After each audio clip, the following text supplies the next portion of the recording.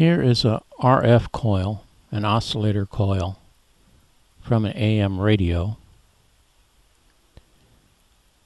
and to that I'm going to connect this .0022 microfarad capacitor, and in this configuration it makes a tank circuit. And when you do that, this circuit will want to oscillate at a natural frequency for both the coil and that capacitor, known as the resonant frequency. In this video, I'm going to be changing the resonant frequency of this tank circuit. And there's a few ways that you can do that by changing the coil, adding and subtracting turns of the coil, or changing the core of the coil. But in this video, I'm going to be using 3 capacitors. I'm going to be using a signal generator to drive the tank circuit, and to see what is taking place with the tank circuit, we're going to take a look with an oscilloscope. And this is the completed circuit, and you'll notice that everything is in parallel. This is the circuit on the workbench, an oscillator coil from an AM radio, and 3 .0022 microfarad capacitors, all in parallel. Okay, I've got all 3 capacitors in parallel here, and I'm going to raise the frequency of the generator, and you can see that the trace is getting larger. Now it's getting smaller, so right here is the peak with 3 capacitors. Now I'm going to remove one of those capacitors, and we saw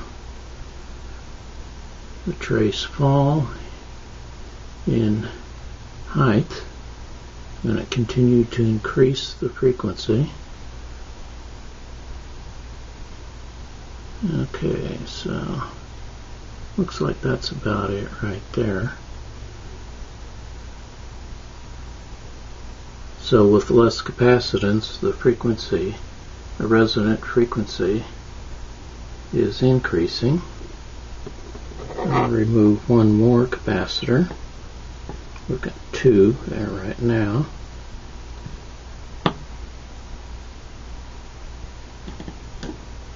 Okay.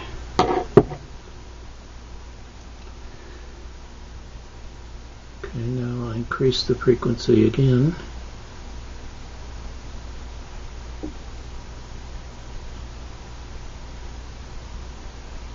So lowering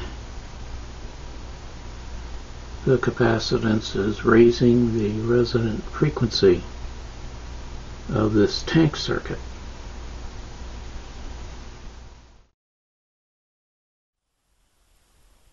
Now I'm going to run the oscilloscope video again with the drawings. Okay, I've got all 3 capacitors in parallel here, and I'm going to raise the frequency of the generator, and you can see that the trace is getting larger. Now it's getting smaller, so right here is the peak with 3 capacitors. Now I'm going to remove one of those capacitors, And we saw the trace fall in height, and it continued to increase the frequency. Okay, so looks like that's about it right there. So with less capacitance, the frequency, the resonant frequency, is increasing. I'll remove one more capacitor. We've got two there right now.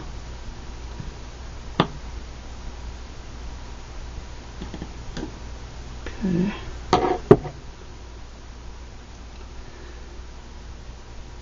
Okay, now I'll increase the frequency again.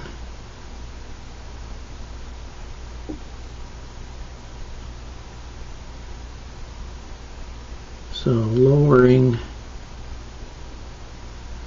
the capacitance is raising the resonant frequency of this tank circuit.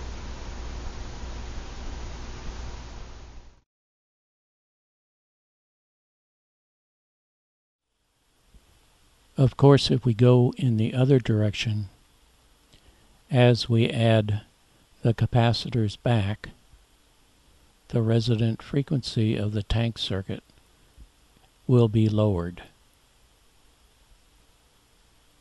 Thanks for watching.